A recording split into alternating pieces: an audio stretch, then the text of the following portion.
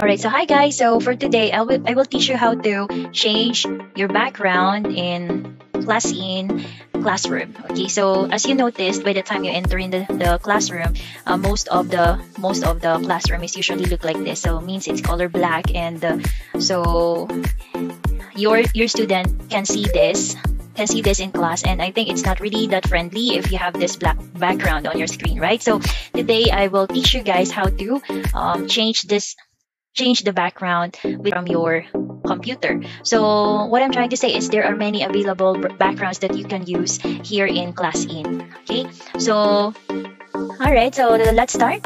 Okay, you have to click this button here. Okay, hold on, not that one. You have to click the cloud button there on your screen, if you see that one. All right, so that would be 2, 3, 4, 5, 6, 7, the 8 icon that you can see on your classin button. So the button is look like this. Okay, so it is look like this, right? So I'll just show you. So this one, guys, see this one. So it's this one.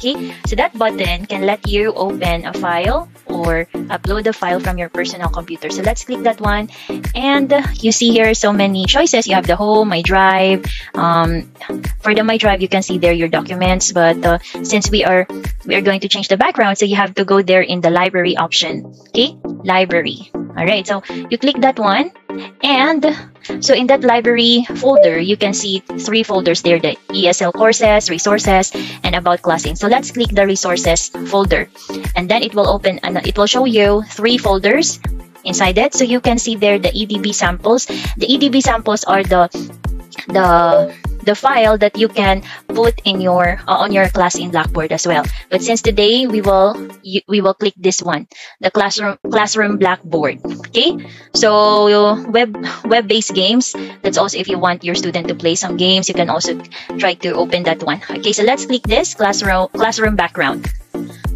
Okay, so as you see here, guys, there are so many options that you can choose here for your background. So we have the white paper, universe, space 2, space 3, anything that you like. So in order to view that, you can just click it like that. Again, your screen will change, or your classroom will change automatically. Okay, so since let's say you don't like this background, so you can just click again the button, the cloud button, then library and resources and classroom background, and then you can try another one there. So if you click that one, it will automatically change. All right, so just click it, and then it will show up another background. Okay, and there are so many kinds of backgrounds here. You can pick one here.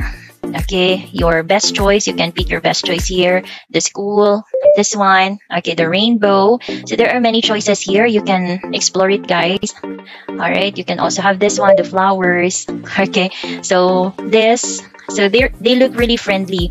So you don't have to create your own background. So but you can choose here lots of classin or classroom backgrounds if you want. Okay, so that's all, guys. You can just choose right there, and it's up to you which kind of background would you like to use. But me, I prefer using this one because it looks friendly to me and clean, and every time I put something there, it's very neat, and I think it's also friendly for my student, and they like it also.